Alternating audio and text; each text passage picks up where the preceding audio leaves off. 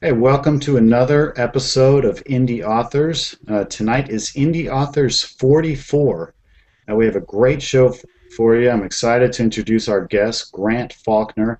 Grant is the Executive Director of NaNoWriMo, which stands for National November Writing Month. Grant, thanks so much for being with here tonight. Yeah, thanks for having me. I'm already tripping up on my tongue. We also have authors Lisa Grace. Lisa, thanks for Uh, being here. Thanks for having me, Jason. Nice. R.M. Prioleau. Hi. And Hey. Samantha Fury. Another nano head here. Right. The neat thing about the authors in this group, including myself, is we're not only published authors, but we're also all participants and winners of NaNoWriMo. And that's true for you too, Grant, isn't that right? That's right, yeah. I've participated 3 times and won once. Okay. Now, I said what NaNoWriMo stands for. Can you tell our audience a little bit more about what NaNoWriMo really is? Yeah, it's at its most fundamental level. It is a challenge to write 50,000 words in the month of November in 30 days. So you have to write about 1,667 words a day to finish the novel. But I think it's about much more than that, really. It's about setting an audacious goal for yourself and having the persistence to reach that goal. It's about reaching that goal with a community of other writers. During the month of November, we have anytime you go to our forums, there'll be like 100,000 people there on the website talking about writing and encouraging everybody else on. So we're really different than a lot of other writing organizations in that we don't stress the perfection of a final project. We stress just the joyful creativity unto itself is worth something. So even though we take a lot of pleasure when people publish their novels, we also just like we always like the doing of it. So yeah, I think that kind of sums it up a little bit. It's very controlled, unbridled creativity. There you go. It really isn't about control. I mean, just the essence of committing to 1 month of writing gangbusters, basically almost every day or every day. That's tough for a lot of people to do. It's very tough, and I think that's why it's really good.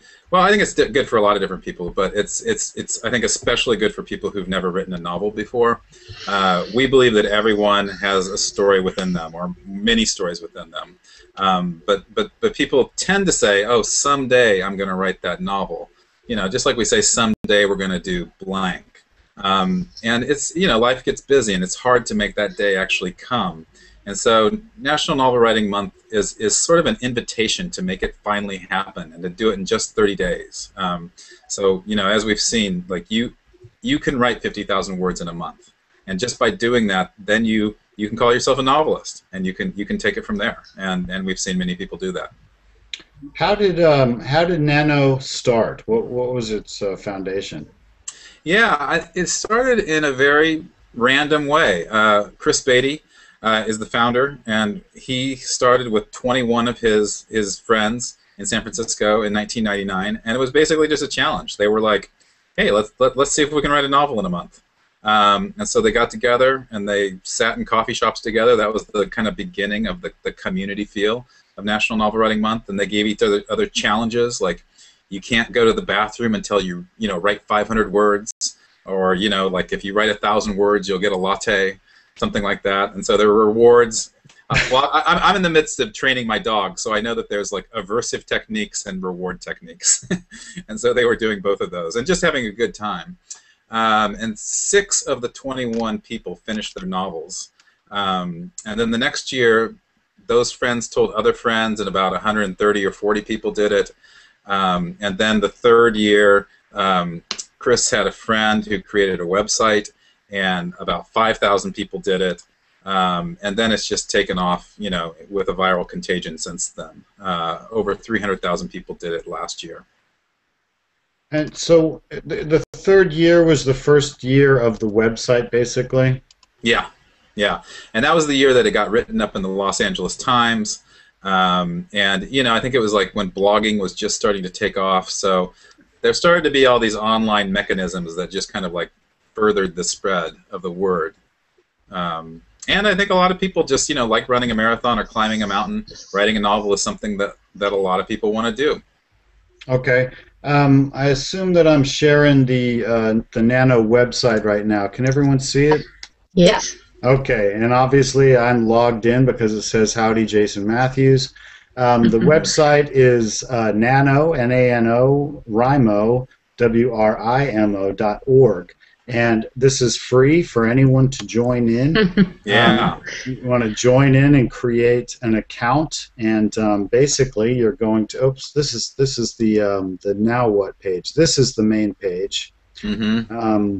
Why don't you tell us, Grant? What would be the first things for newcomers to do once they come to this page? Well, if you're not logged in, what you can see on the page, you can see a way to sign up, and so that's where I'd go. But there are a lot of different things here. Like if you want to read the About section up there, it can tell you a little bit more about the event itself. And I think you're maybe not getting all that. Oh, there it is. Yep. Yeah. So this kind of describes it, and like I said, it is just in some ways a very simple event, right? 50,000 words in 30 days.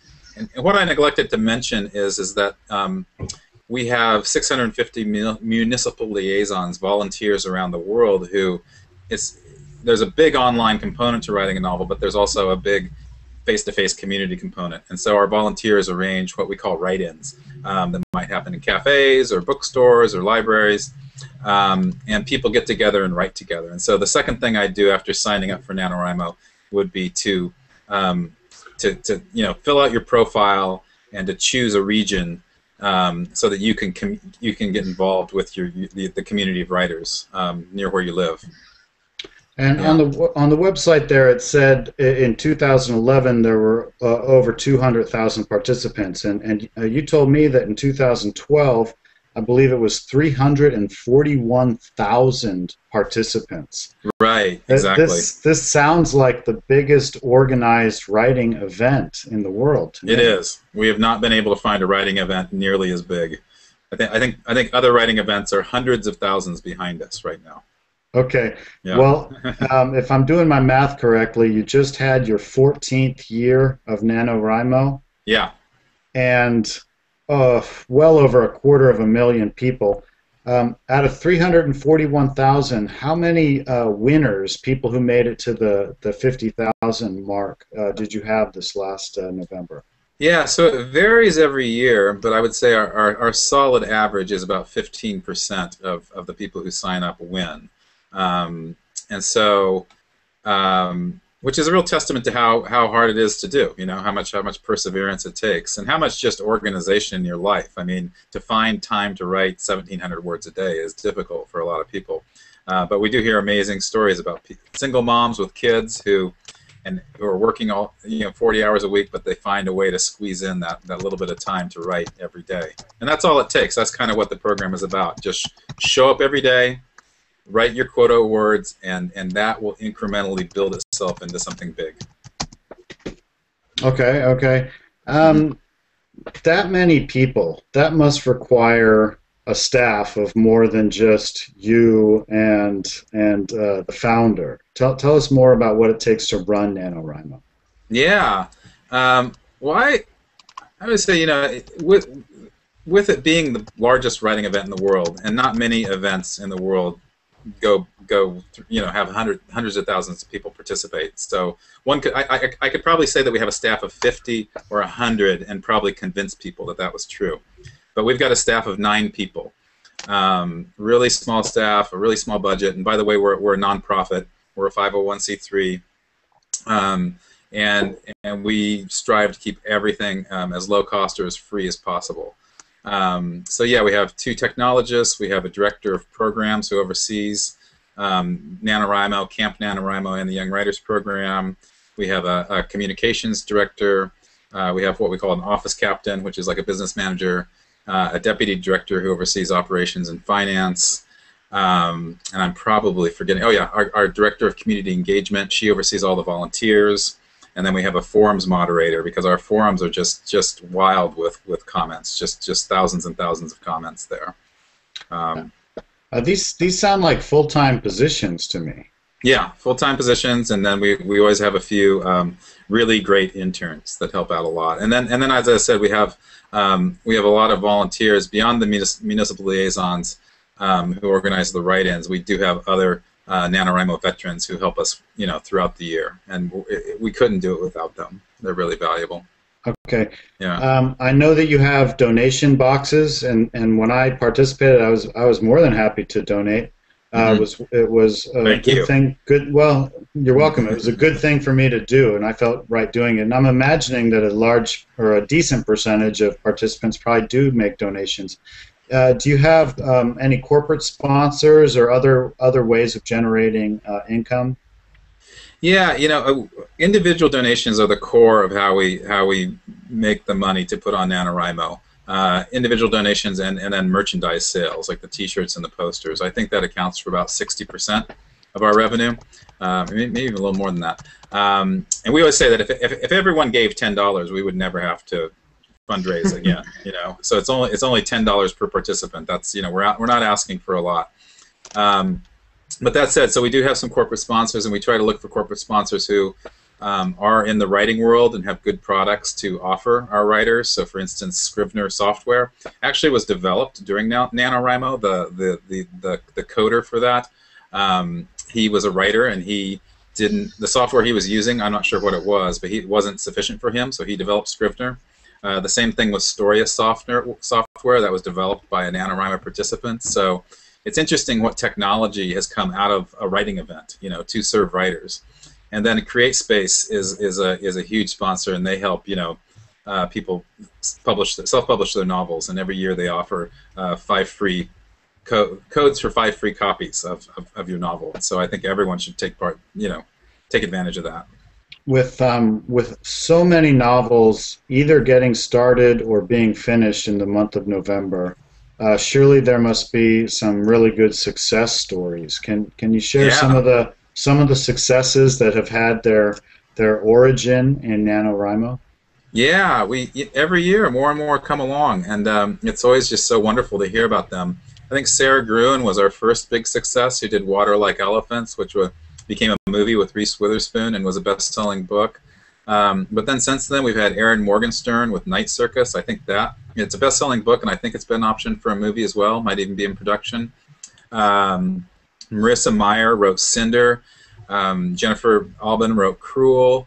And then Hugh Howey's been an amazing. I know he's appeared on your show, and he's just amazing what he's doing. We did a webinar with him a few weeks ago, and they call him the E.L. James of science fiction nowadays. And I think he might not like that, because he's not writing erotic science fiction. He's writing really good dystopian science fiction. But yeah, his novel just got picked up by Ridley Scott, and I think it's in production. And so yeah, we're really proud of success stories like that. As executive director of NaNoWriMo, what are some of the challenges of your job? Yeah, I think the biggest challenge is balancing dreams with reality. There is just so much we can do with the event. There's so many ways we can build our Young Writers program, which is a version of National Novel Writing Month that we bring to about 2,000 classrooms every year, and we provide teachers with free curriculum and classroom kits to help them teach National Novel Writing Month, and it's just been a really successful program. But we could use a lot more resources to beef that up and truly make it grow. And the same thing with National Novel Writing Month. I mean, I think we're such a distinct event, like I said, that we have such a strong community of people and writers, and they like being like on our website and writing together more than they like being on some other writing websites. And so I think there's so many ways that we could, build that kind of online infrastructure to help them do things like, form critique groups or share their writing and get feedback. A lot of things like that are quite involved technologically. So, we have tons of ideas, no shortage of ideas, and so it's all a matter of prioritization and kind of figuring out what we can do, because our main task every year is putting on the biggest writing event in the world.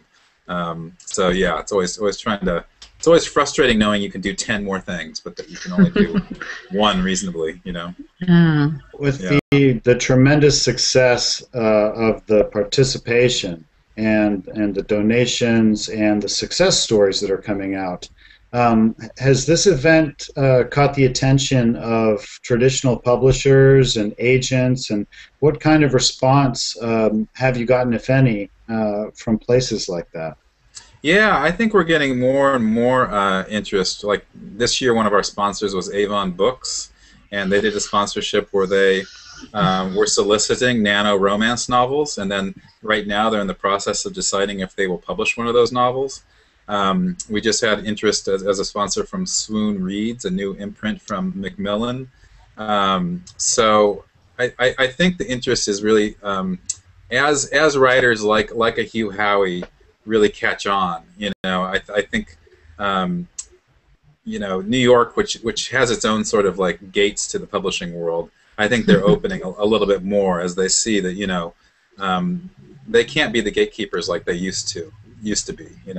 I think in the past there's been a little bit of snobbishness towards NaNoWriMo, but I think that that's changing as more of our writers become so successful. All of our panelists here are previous winners, and I know that you get a badge, a NaNoWriMo winner's badge that goes forever on your profile page at Nano. Yeah. But you can also proudly display it on your blog or website. In fact, I might have to show one of those badges. But in the meantime, let me ask, what are some of the other benefits, not just the fact that you'll have 50,000 words written on a novel, what are some of the other benefits of being a winner of NaNoWriMo? Yeah. Well, are you talking about like kind of the personal benefits, what one can get out of the event? Yeah, absolutely. Yeah. Personal or even material. Yeah. Well, I think personally, I think people get a lot of things like just that ability to set a goal and achieve that goal, and there's so much that goes into that. Just perseverance, time management. I think a lot of people, it is like they've defined their life as being like a solitary writer, and so being able to like participate in a community is a huge benefit. Let me see. I wrote a little short list here. I'm going to click on them and just read them. Yeah, I think like things like accountability, and then like we have fun while doing it. NaNoWriMo isn't this dead serious event where everyone hunkers down and just writes in the under the stormy skies of November. We prize whimsy and we prize having fun. We prize self-deprecation. And so, writing doesn't have to be this dark, gloomy affair. We like to lighten things up a bit, and so I think that appeals to a lot of people as well. That they don't have to take themselves so seriously as a writer. And you're leading by example. This is your profile page at NaNoWriMo, and so you get recognition of being a winner. So this last that's right. Last November you participated, you won. Congratulations, that's fantastic. Yeah. Do you do a different story each year, or do you sometimes work on the same story? What's your approach with this, Grant?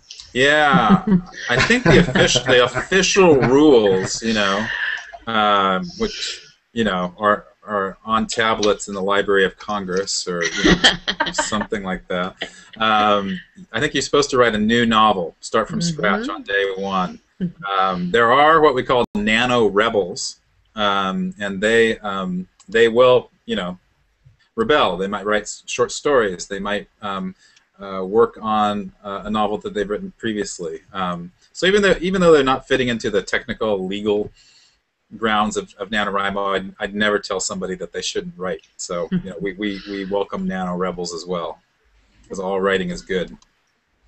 I'm backtracking just a tiny bit because there's a page on the Nano website that I wanted to share. This is some of your published Nano novelists. Yeah. And actually, I may have to refresh the page because I think I've been here for a little while. We'll see some of the covers that come up sooner. Can you tell us what we're looking at on this page? Yeah, that's just a widget from Amazon that we plugged in all of the books that are on that page. If you scroll down on the page, we have them listed alphabetically by author. Okay. Okay. Yeah, so that's where you'll see like Sarah Gruen's work, and Sarah Gruen. I mean, she wrote her, Water, the Elephant's book during Nano, but she's also written her other books too. She likes to develop new work through NaNoWriMo. We hear that a lot from authors. In fact, I think Hugh Howey has written 3 or 4 of his novels doing NaNoWriMo. That's exactly what Hugh said. In fact, he said that he does basically tries to finish a novel each November during this event. Mm-hmm. Yeah, and Jennifer Albin is doing it right now during Camp NaNoWriMo, and that's our event that it's basically NaNoWriMo, but it happens during April and July, so it's a little bit of a pared down version of NaNoWriMo. Yeah, and this year we've structured that so we're very welcoming to Nano Rebels, so you can put in a flexible word count, or you can write in other forms, like people are writing poems. I'm writing 30 pieces of flash fiction in 30 days, which I'm hoping to get up to about 10,000 words. So it's an event that's a little more flexible. We have a question coming from our panelist about the Office of Letters and Light. Can you tell us what that is? Yeah, thanks for asking that. That is the official 501c3 nonprofit organization that oversees National Novel Writing Month. And so I haven't mentioned that just because very few people know what that is. But if you go to like our donation station on the website, you will be donating to that organization as opposed to National Novel Writing Month. But don't worry, it's still us. Okay. What about other months of the year? Obviously, November is just 1/12 of the year. What kind of things might be going on during other months? Yeah, so I mean, November is 1/12 of the year, but a lot of the year goes into preparation for NaNoWriMo. I mean, right now our technologists are working on various things to improve the site. And then, like this year, we did a new initiative called I Wrote a Novel, Now What? And so in the months of January and February, we had a couple webinars on self-publishing and what to do with your book after NaNoWriMo to get it ready for publishing. And we posted a lot of blog posts on revision and self-editing and writers groups and how to receive feedback. And so we're really trying to grow NaNoWriMo so that, you know, we do a really good job of a lot of people write their first drafts with us, but we'd like to help them with the next steps. And so we're going to try to continue to grow that program in the future. And we actually have a webinar on revision with the book doctors coming up in May. And then my handy revision mug here, just be in our store in May. There you go, little product placement. Absolutely. Yeah. And then, like I said earlier, I made allusions to Camp NaNoWriMo, which is in April and July, and then the Young Writers Program, which is our program in the schools in November. So it's pretty much a year-round. We're pretty busy every day. It's a fun workplace, a lot of joking around, a lot of encouragement, but it's also like we're working the whole time. So. Yeah. Okay. Samantha has a question about editing time and your recommendations. Go ahead, Samantha. I don't think that was me, but I can do it. Oh, excuse me. I'm sorry. I think it was Lisa. It was Lisa. Go ahead, Lisa. Yeah, I know after NaNoWriMo, you do give people a period of time that they can edit their book before they get their 5 free copies from CreateSpace. So you don't want people to just rush out and get their unfinished, maybe not the most professional workout right away. And how much time do you give them? Yeah, I think it's June 30th when that code expires. Okay. And you get those 5 free copies if you win. And there's a winners page on the website that's still up there on the home page. And then we'll send a reminder out to all the winners about a month before that expires. So we'll make sure that you have plenty of heads up to use it. Yeah, it's a great benefit, I think. Great. I think so too. Yeah. Grant, I want to ask you about another website that you're sometimes involved with. It's called 100wordstory.org. What is this all about? Yeah, I kind of did this on a lark. A friend of mine wrote a memoir of 100-word stories, and I just started writing them based on that. And then a friend and I got together and said, hey, we are thinking that it's a niche within a niche. Flash fiction is a niche unto itself, and then 100-word stories are a part of that niche. And we thought the way people read these days on their mobile devices or on email, that 100 words is kind of the perfect length for a story. And it was a real challenge as a writer for me to write for brevity instead of length. I was so used to writing novels, and so it's a really interesting writing exercise to write so short. And they're all exactly 100 words. And so we started this about a couple years ago, and it's like NaNoWriMo. It's been interesting to me because it's opened me up to a community of writers, and it's the first time I've been on the other side of writing. Like I've always submitted my writing to editors to decide whether to publish or not. And so now that I'm on this side of it, it's just really instructive to me to see what makes a piece publishable versus not publishable, at least in my estimation. And so it helps me with my own writing and submission process as well. I'm not sure what sounds harder to me, writing a story in 100 words or writing 50,000 words in a month. It's a good question. Mark Twain said he has this famous quote, "I would have written it shorter if I'd had more time." So brevity is sometimes, you can look at it and it can look easy, but it's tough to pull off, I think. Because the evolution of Nano has been so quickly, yeah. I understand it must be difficult to look very far into the future. But if you do attempt to look into the future, to pull out your crystal ball or to put on your see-through glasses that can see through time, what do you think may hold for Nano in the next few years? Gosh, I'd like to think that we continue to do what we do best, which is to provide this kind of wacky, whimsical writing event, and to keep finding ways to do it better, meaning keep finding ways to bring people together online and offline, and just keeping that kind of core strength, really nurturing that. I mean, I think that's the true goal. There's so much to build on there, and so many people come to us every year to write novels that we just kind of want to serve them better and find ways to do that. And then I guess, beyond that, just focusing on the event itself and making sure that we don't stray from like what makes that event so special.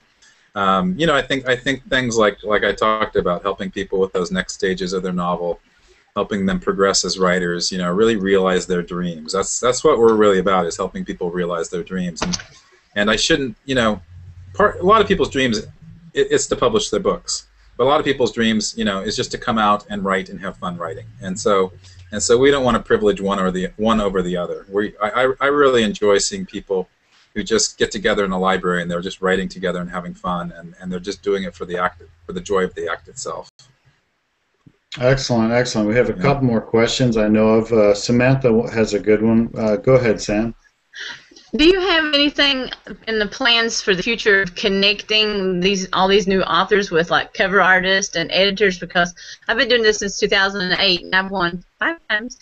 All right. I love Nano, and we have a lot of Nano groups and the official Nano word count thread and all these kind of things on our forums. Yeah. So, and that's what I've found that's hard, is finding that perfect cover and that perfect editor.